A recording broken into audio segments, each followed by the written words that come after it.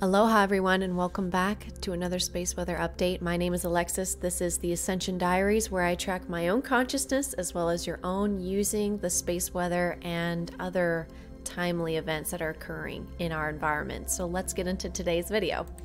Happy January 11th. Today is a special day for those of us who love numbers because it is month 1, day 11, and we got some 111s going on. So just about at 1:44 a.m. my time here in Phoenix, Arizona, this particular prominence came off of the sun.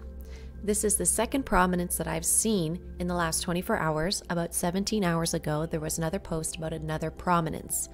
Now, this is all happening on the side of the sun that is turning towards us.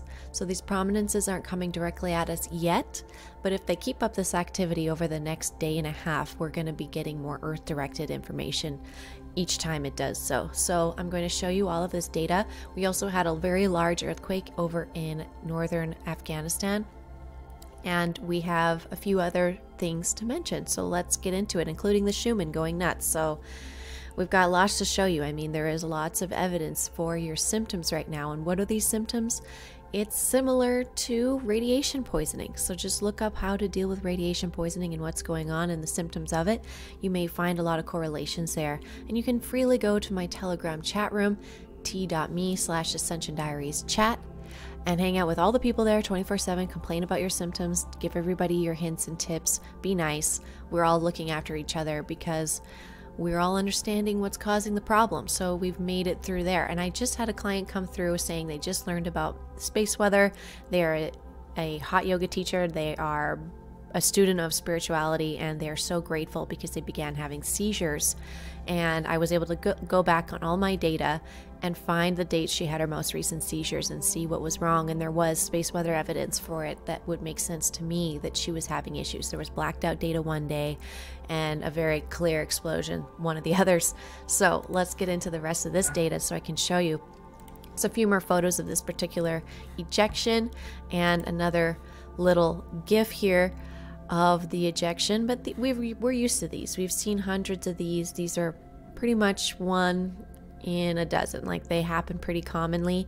I'm not too concerned about it, but now that we are in the new moon on this special day, this 111 day in Capricorn, I just wanted to inform you that we're having this new moon, this fresh new energy when it comes to Capricorn. They are the go-getters of our society, and they are the bones, as you can see here in the organ section. So the bones and the hair and the spleen, very important for the structural integrity of the body in a way. So please, and your go-getter attitude. So please keep a note on that. Have a little respect for the moon as it has its impact on all your waters. We are in the blue overtone night energy here in the Mayan calendar.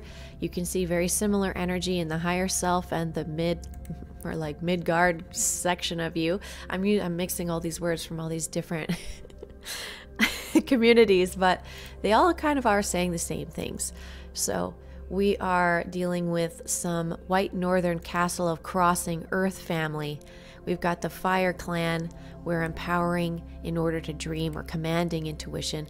We're sealing the input of abundance with the overtone of radiance. And I am guided by the power of magic today. So very interesting. Again, new moon, that works out. Today is also the anniversary of discovering Titania, the largest moon of Uranus, by William Herschel, who also discovered Uranus, apparently, all the way back in 1787. And this is what popped up on my computer this morning to let me know. So we're going to look at these names, okay? We've got Titania, Oberon. They were both discovered. They were also later on, more so, the moons of Ariel and Umbriel were discovered by William Lassell. And in 1948, finally, the moon Miranda was discovered by Gerard Cooper. So there's multiple moons of Uranus that continually weren't being addressed until just recently. And Uranus being kind of the symbol for the old heavens, it's wonderful to also know what moons are hanging out up there. And I think this is potentially important for today's energy. We're going to look into it in a few more seconds here. I just want to show you the global consciousness dot really quick. We had a really raw section of red incoherency. That could have been when those prominences were coming out about, 17 hours ago, potentially, or even just 8 hours ago. So either one of those could have been that, but there's also some coherency in and around this area, which I've noticed. Sometimes we go from extreme coherency to other extreme coherency. I've noticed that when the waves come through as well. Right now we're bodying normal energies. We're kind of in a recovery state, which is also why I'm doing this video. We're in a recovery state.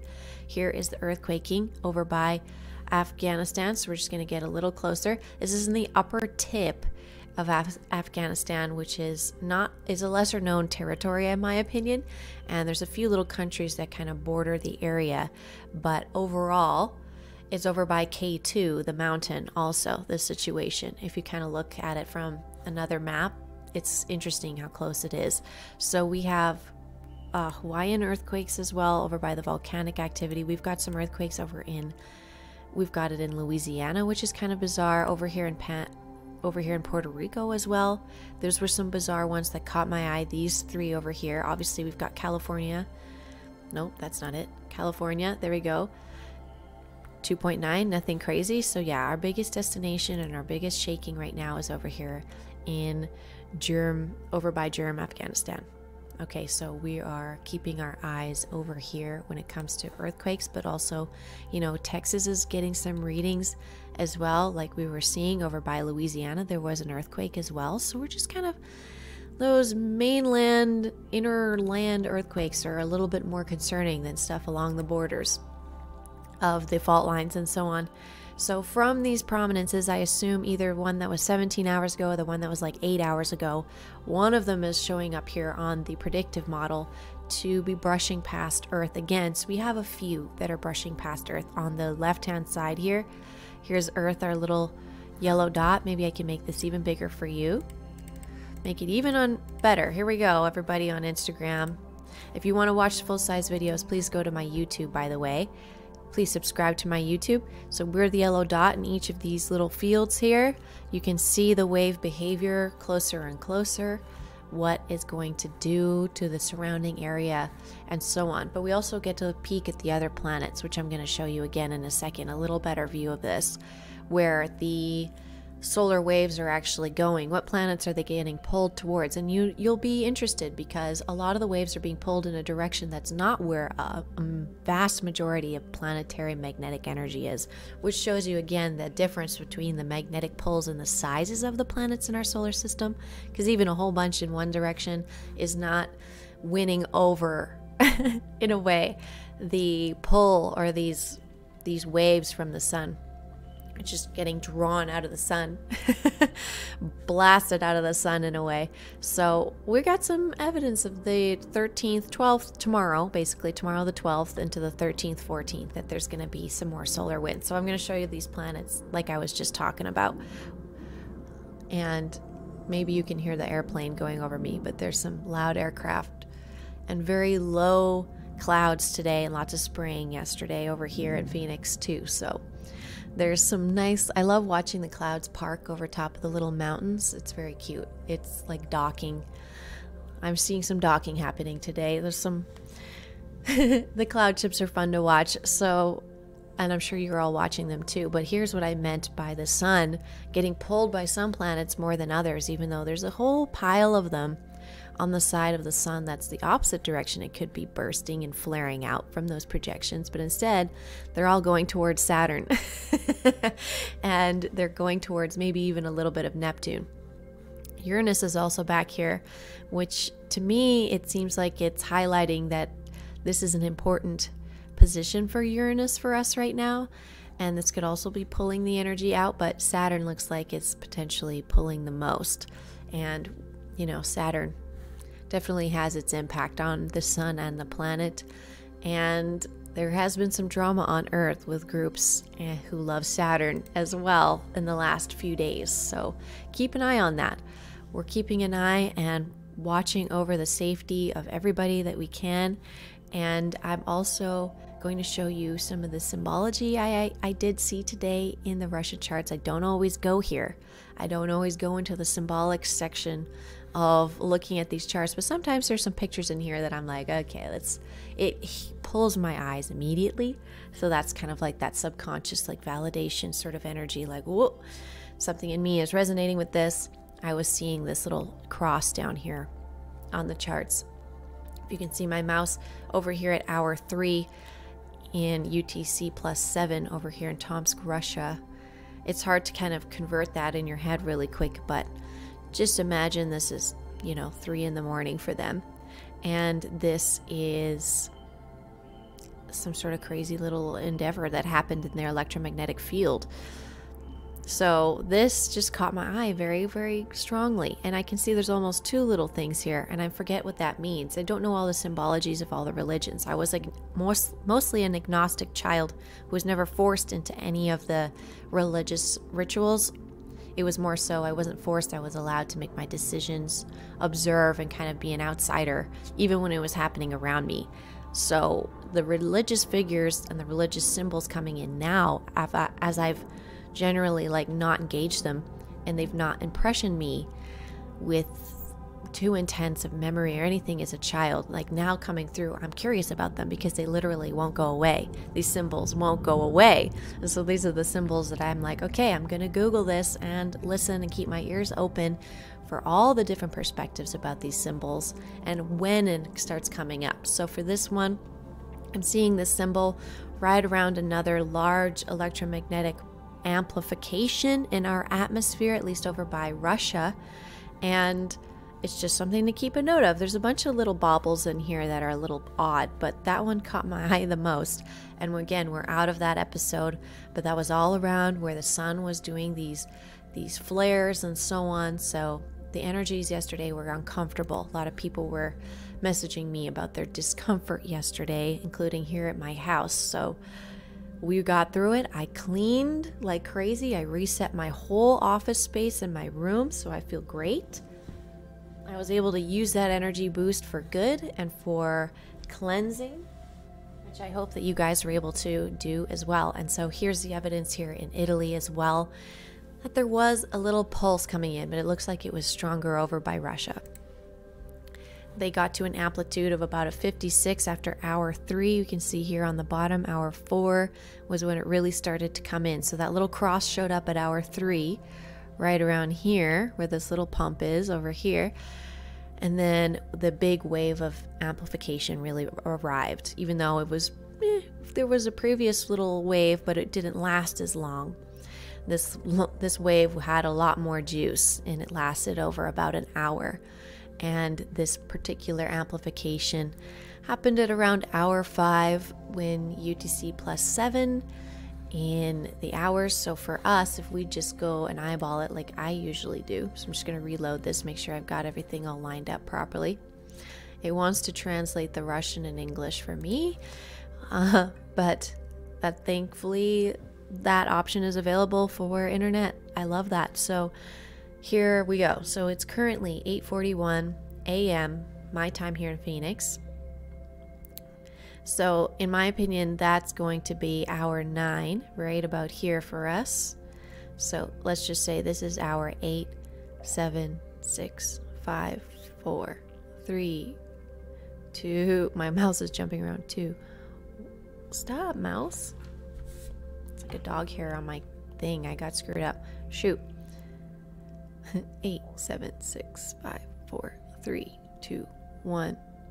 Midnight. 11, 10, 9, 8, 7, 6, 5, 4, 3. So around, I would say 3 p.m. on the 10th of January was when this wave kind of plowed through. And we had disturbances from 3, 2, 1, 12, 11, 10, 9, 8, 7, around 7 a.m. on the 10th. So from 7 to about like 4, 5 p.m. here in Mountain Time, things were a little spicy, okay? And I'll tell you that, I know. And then things calmed down, and then I cleaned my room during this little wave right here. Not during the most strong, but during the least. Oh, but it was during when the frequencies were going faster. So I'm noticing, and I tried to record this the other day, but it cut it out because I think it wasn't time. But I'm trying to tell you as a scientist, 7.83, this is the first frequency of the Schumann resonance. This is measuring the undulation of that frequency. It doesn't move much. It moves like 1/10 of a decimal around, 100th of a decimal around. Okay, but it's happening. And I'm watching it happen more lately. I'm watching the energy change. And this is what the argument was, is that the frequency of Earth was going to speed up. And I was like, what? I don't know how that happens. The shape of the planet has to change. Well, now I'm seeing that the shape of the planet is potentially changing with that Japan earthquake that created like 250 meters more of land all of a sudden, and so on. It just got me thinking. And now I'm seeing some evidence that this may be something's going on and something may be changing with the data, which is what I've been here to watch for. But also watch how the second and first frequency of Earth are mixing and intermingling during these waves of energy too. Not always, but some of the time. That's also not normal. So very strange. So the primary Earth frequency is 7.83, so it should be hanging out around here where my mouse is, horizontally all the way across. Okay, so horizontally all the way across, this is where the Earth should be. This is where that white line should be hanging out. So if you notice that it's actually below, and then it shoots above, all the way to 8.6 nearly. So there's a period of where it's going really slow, and then it goes faster. So I'm noticing that too. It's like slowness, fastness. It's going so slow that it's blending with the data with the other lines, which it doesn't normally do. The other lines don't seem to be behaving as weirdly, but they are going slightly slower, I would say, than usual. Yeah, so that's something to watch. Keeping an eye on that. Where's the lightning grounding? Over by Australia. Where are the storms? They're over by Australia, Indonesia. We had a little bit of storming over by the Great Lakes and some snow. I think this is literally trying to show us where snow is on the ground now, potentially. Which is kind of interesting. But yeah, we've got some major cloud cover going on. Things are turning purple over here. No, I'm just kidding. I'm joking. Look at this beautiful splash, though, of energy coming up and down from the north. Interesting. Interesting. All the way down. Fascinating. Okay, so let's look at some more footage of the sun. So I told you 7 hours ago we had one prominence, and here we go, 17 hours ago we had this guy.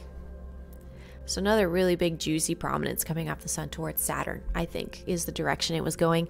And multiple times that happened. And here's the footage of that one where all of that stuff is coming out again. So see how there's like a double wave as well? That's interesting. So multiple of these prominences may have been coming out. We can look at the footage and just look at it and stare at it ourselves in a second here. I'm just showing you the intensity. I don't normally see them quite this juicy, I would say. This had a lot going on, and it was a very wide fan of plasma coming out, a lot of matter. So again, that's going to be brushing past Earth tomorrow, the 13th. It's going to be hitting us. We're going to be experiencing it. And we've had a couple flares just on the limbs, nothing too insane yet, nothing crazy Earth facing, but literally so much mass is coming out of the sun. And like I said, this is not normal. Like this year, I've not seen anything like it this year. I'm seeing so much matter come out. And that's, to me, it's not registering as something I'm normally seeing on these. And I've been watching for about 6 years, but I've been gradually increasing my knowledge of this whole thing over the time. So I'm teaching myself as I go. But I'm watching water levels rise a little bit over by New Hampshire.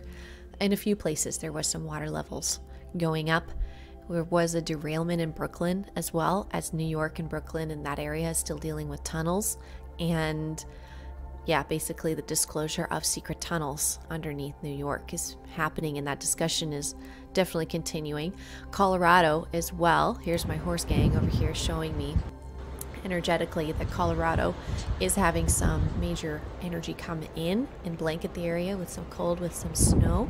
I've had multiple star seeds, very powerful beings, 2 of them, reach out to me and have phone calls with me from the center of Colorado, basically over by Denver and so on, in the last week. So I think Denver and Colorado in general, their guardians and so on are upgrading, they're updating, they're preparing for something. I have a few beings to keep coming through to aid as well. Of course, Jesus Christ here in the Salvator Mundi keeps coming around, where he's holding this crystal orb, this glass orb with a couple stars in there as well. It looks kind of like it might be a star map to me sometimes. And then of course we have Mike, who's coming around all the time and hanging out with me now multiple times a day, checking it out, showing me stuff. What a complicated dude. And all the stuff they're saying about him is not quite right yet. Like, there's still some things to be sorted out, if you know what I mean, about his story and what they were doing. So don't close the case on that guy, because I think there's more to come with his particular testimony, even beyond the grave and so on. So that's going to be interesting. We have the solar wind going up. It is 46 kilometers per second over the 400, which is supposed to be the average. We are getting some articles being like something might be coming, because they're seeing all of these massive filaments coming off and wondering what the heck is going on with the sun. The cryptocurrencies are all kind of going up today, so there is some growth. Again, you see all that plasma come out of the sun, and then more wealth appears on Earth. It's plasma, you guys. That's the real money. It's the real money out there, I think. The solar wind incoming and outgoing, missing data, showing the impacts and the weirdness. Whenever you start feeling weird, I'd invite you to go to the real-time solar wind and just watch how they dance all these data points together, because things just start getting so weird. Look at how many data points there are. It's just so intense. That's when you know, oh, I'm starting to feel weird, and you start seeing stuff like this. You're like, okay, the data is starting to get weird, so I'm not the only one. Trust yourself a little bit, actually. We're the ones who built these machines, don't forget. So when someone had to start feeling it to be like, okay, the machine is really getting it. You know what I'm saying? So we are the fathers and the mothers of these machines, don't forget. And we're making them work for us. We want to know, when are we going to start feeling weird? What time of day, when our clients are starting to get real grumpy or icky, or when people start piling into the emergency room, or whatever it is, when all of your students or your clients start having a fit, when everyone's famished, they're eating like crazy, they're so hungry they can't even think. That'll happen too. You just have to eat, because you just burned off a whole bunch of calories bodying a wave of radiation. We're amazing creatures. I'll say it all the time. Like, we endure so much more than we really realize. We're built to do it, but I don't think we give ourselves the credit for it all the time. And when it comes to our planet and how the impact kind of varies on our planet, it's fun to watch even the geopolitical situation, because I know where the solar flares have impacted and what should be happening based on that physics, that very, very broad physics. So I'm not thinking too hard, and I don't want you to think too hard. We're going to move through this new moon elegantly. Please join my Patreon if you haven't yet. I'd love to see you over there and send you these messages, let you know when things are going crazy. I'm going to be doing longer extended videos and storytelling stuff in the next few weeks as well on my channel, so I'd be happy to have you. Please do subscribe here, stick around, hit the notification bell when you know I'm live, leave a comment. Those of you on my Instagram, do the same thing, please. I'm going to do more live streams on my Instagram to keep the good vibes going, keep World Peace 2024 well on its way. I'm going to do my part to make that happen, as I should, and as so you should as well. And I'm encouraging you to. So please spread the love, enjoy your day, enjoy 111, be good, and keep your cool. Don't let anything mess with your inner peace. And I'll see you very soon. I love you guys.